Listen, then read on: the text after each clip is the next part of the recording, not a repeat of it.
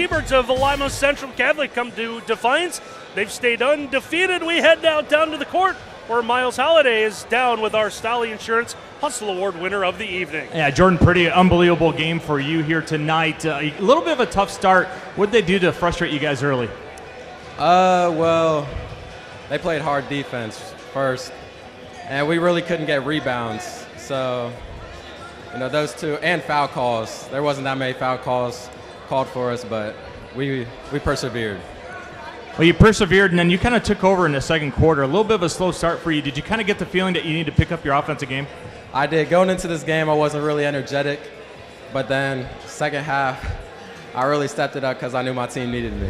For 9, that is half of the offensive production for Defiance, and how about the answer coming from Jordan Priddy on the other end. All down. Foster's to swing this out to the wing.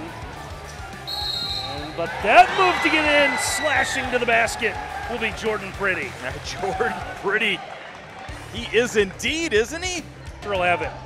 Foster trying to put it into a second gear, gets the kick out. Corner three is a big one out of Jordan Priddy. Oh, and Priddy lets the Kirk's Crazies know all about it. College three is good, makes it a 2-point game, and the putback's going to be the answer on the other end.